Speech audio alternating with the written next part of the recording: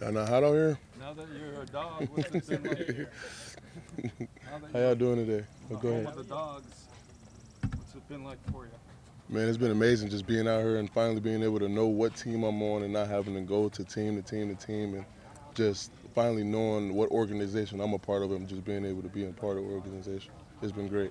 What kind of feedback have you gotten on your draft day press conference and how everything went viral and Right. everything all over social media? What's that? Yeah, the love has been crazy. Like immediately when I got off the plane, there were fans in there with helmets and stuff. I don't even know how they got in the airport.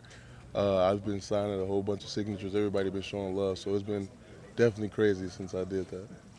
Perrion, I know Myles reposted a clip Right. of your draft day press conference Right. right away when you saw that. Just Yeah. what went through your mind, and have you talked to Myles? That was mind blowing. Yeah, he texted me right after and just told me congratulations that he was ready to work, and it was just really mind blowing knowing that a 99 overall on Madden just posted me on his Instagram. Like that was cool. That was dope. Feel like you guys are gonna get along and everything. Oh yeah, most definitely. I'm hard working. He hard working, and we both got a common goal of winning a championship. So I feel like we're gonna work well together. Have you slowed down at all after that? You were pacing like a lion there. I'm definitely a little calmer, more settled. Like I said before, knowing what team I'm on, finally just able to finally settle in and get to show an organization who I am as a person. So I'm definitely settled and calm more than I was that day. So Isaiah called you guys the Cleveland Sooners. How Right. nice is it to have a couple of teammates here in Right. terms of the transition Man. and everything else? Man, that was dope. I give all the praise to the Lord, just being able to have great, because they could have sent me teammates that weren't so good. Like they sent me great teammates, people who are going to push me to do great things, and people who are going to hold me accountable all the time. So it's just a blessing to have those people around me and just learn together. Isaiah said you and he had chemistry from the jump. Right. Do you feel the same way? That's why it's so crazy that we're here together. Like our chemistry is almost unmatched. Like we just have a knack for playing with each other. We always know what each other's doing, and it's just easy to us. Our communication and everything is just Did you play 100%. exclusively at nose tackle for Oklahoma? Yes, sir. Yes, sir. I played nose tackle most of the time at Oklahoma. Isn't it frustrating? I wouldn't say frustrating. At times I was getting a lot of double teams, but I feel like it made me more versatile. Now on this team, now my position coach knows that I can play nose tackle as well as 3 technique and defensive end if they want me to. Isaiah was saying that he thought you were going to get drafted earlier, and he thought he was going to Right. get drafted earlier too. How much have you guys talked Right. about that? I mean, we really haven't talked about getting drafted earlier. We talked about the fact that all those teams passed on us and just remembering that and just keeping that in the back of our heads and just constantly going to work every day to make every team pay for passing on us and just bringing the championship to this organization. What's he going to bring here? Juice, energy, compassion.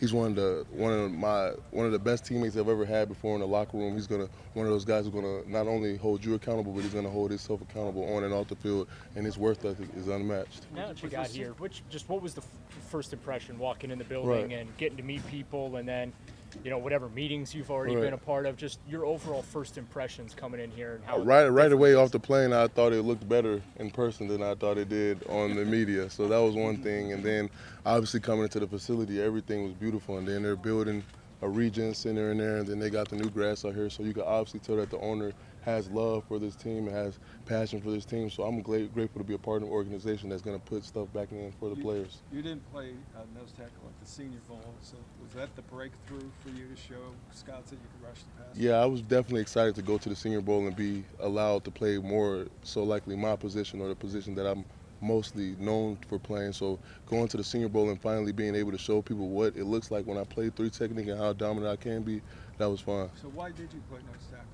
Right. So in our defense, we played more of like a 3-4. So we were more like a 3-down D lineman team, and we only had 2 ends, and I was a nose. So it really was no point of having, like, obviously they knew that I could play 3 technique, but that wasn't our scheme. So that's just not something we did. In terms of you coming in with all the fire and the passion and the energy, Right. when the veterans come in and Myles walks in, I mean, will you, just come forth with everything Right. that you've got, or will you try to make sure that that's I all feel really like- cool with Myles? I feel like at first I'll be more seen than heard, just letting my actions doing the talking and obviously following anything that Myles Garret does. He go to the bathroom, I go to the bathroom.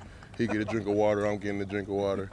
Nah, I'm just playing, but like obviously just like taking in the stuff that he's teaching me because he's obviously doing something great at this level, and that's something that I want to do. So just following in his footsteps. I won't more so likely be trying to dominate people right away and tell people what to do. I'm more so likely to be listening and soaking things in like a sponge. I understand that you calmed down since we talked to you, but can you play with that energy for 17 games like you? I play with that energy my whole life. Like, there's not one game that I go into not juiced up like that. Like, that's just who I am as a person, like, every single day. Like, yesterday I came here off no hours of sleep. I couldn't sleep the night before the plane ride, so I just stayed up all night, packed my clothes, sitting at the table waiting for my mom to wake up. She finally wakes up. We pray. I get on the plane, and I do all the stuff here. We get home at like 8, and I finally go to sleep. So yesterday I didn't go to sleep for a whole day, so I'm just juiced up. Like, that's just me. So did Isaiah line up to the left of you or to the right of you? More so, it didn't matter. Yeah, he was just, yeah. Do you feel kind of responsible for the sack numbers he was able to put up? Nah, I would give 100% credit to Isaiah Thomas, like, because I seen the work that he put in, and I know what it looked like in the past years of his career and then what he came into. So I know that it was 100% him and what he put forth. You were obviously like super juiced up when you got drafted, but Right. then when you saw Isaiah was coming here too, I guess we didn't have you on camera then. What Oh was your man, reaction? y'all wouldn't want to see me on camera. I was losing my mind. Truthfully, it was just crazy knowing that somebody that I have such a great bond with and such great chemistry with is going to be coming here with me and taking on this season with me. So it was just a blessing just to know that one of my right-hand mans will be right by me. Were you surprised to see how the fans have reacted with you after that press conference with you on the phone, barking and everything? Definitely. I didn't know that the fans were this wild or this passionate about the team, and just knowing that, it just makes me want to be juiced up even more, knowing that if I give that passionate effort to the team, it's going to be given right back to me. How many people were Before that day, what did you know about this franchise? Right. Obviously, I knew a little bit because Baker Mayfield was on the team, but other than that, I never even did like much research about the Cleveland Browns because obviously it was in an organization that I was a part of or a fan of. How many people? Is home?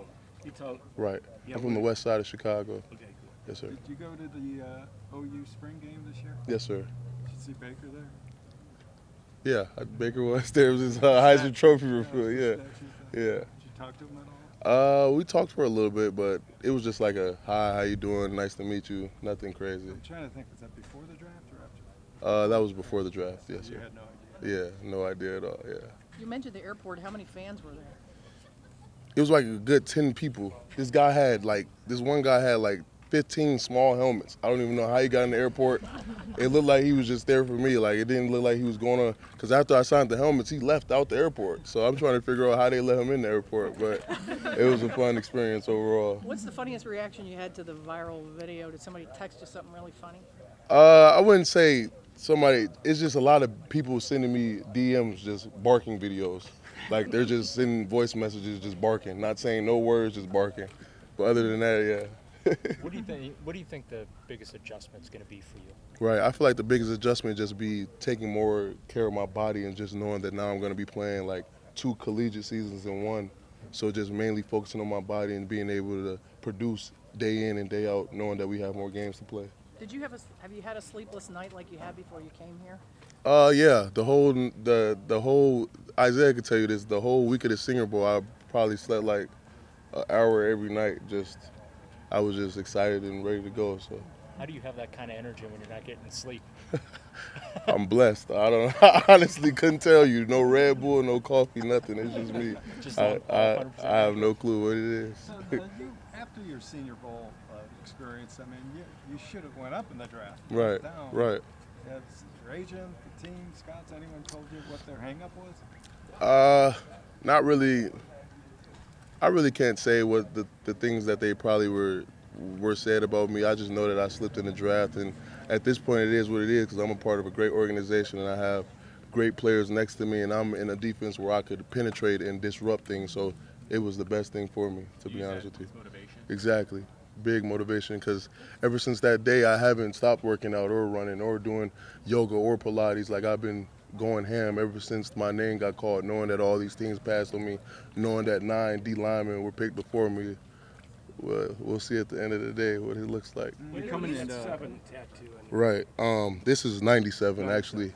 I wore 97 in high school and my junior college, and I got flames around it, basically symbolizing adversity. And every time I look down at my hands, basically just letting me know that this was adversity that I got through, and I could basically get through anything. So when the equipment manager called me and he was like, we only have one number available. I was like, what number is it? He said 97. I feel like it was destined, to be honest with you. Yeah. Do you feel like, you know, you're coming from a very rabid fan base? Do you Right. feel like you landed in another rabid, no pun intended? Right.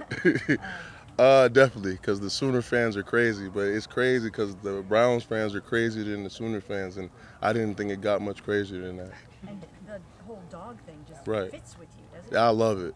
I love it. I was walking, me and IT were going to get pizza yesterday, and this couple said, "Go Browns," and they just started barking. Like, you know, I barked back. Like, it was just a fun experience being down here. Now, to be clear, you've been barking for a while, right? Yeah, I actually lost my voice for a little bit after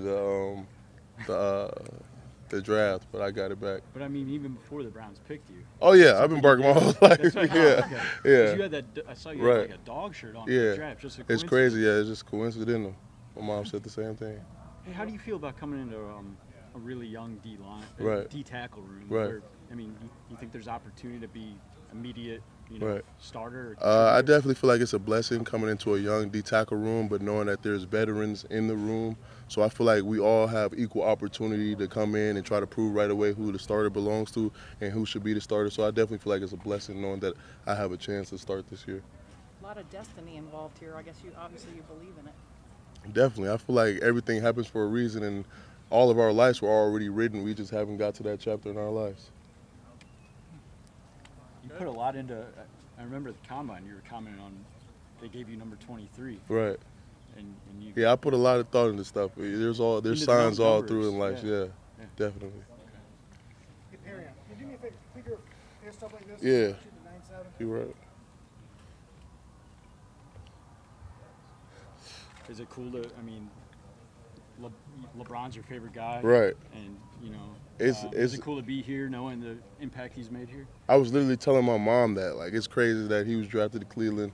I got drafted to Cleveland. Like, LeBron's always been my favorite player growing up, and then just all the things leading up to it. Like, I'm with Clutch Sports Agency, obviously, and they have LeBron James. So, like, all these things leading up, and then I get drafted to the Browns. That was the icing on the cake. You heard from him yet? My mother's name is Chantel. I've talked to him on the phone, but I haven't seen him in person. But obviously, I'm trying to bring a championship to Cleveland just like he did. You have talked to him? Yes, sir. Is it since you've been drafted? Nah, not since I've been drafted, just like over the times. Yeah. What's the best advice he gave you or anything like that? Just don't listen to the outside noise. Just try to be the best version of myself every single day, and just trying to be better than I was yesterday, and not so far like looking at the destination, but just enjoying the journey and falling in love with the grind, and then everything that I want will come into play if I just put my head down and work. So was that conversation like after you signed with Clutch, maybe? Just Yeah, trying to figure it out? after I Okay. signed, yeah. And is your mom Chantel? Shantel. Okay. Yes, sir. You've told us about like all the how you've been just going. Right. You ever gonna slow down? Yeah, I slowed down a little bit. I slowed down actually. I just feel like my emotions were just so high knowing that I'm finally going to be on the NFL team. But I definitely have times where I'm even keel and relaxed. I do yoga, I do Pilates, I do meditation. I do a lot of things that keep me even keel. I know how to balance my emotions and use them when I need to.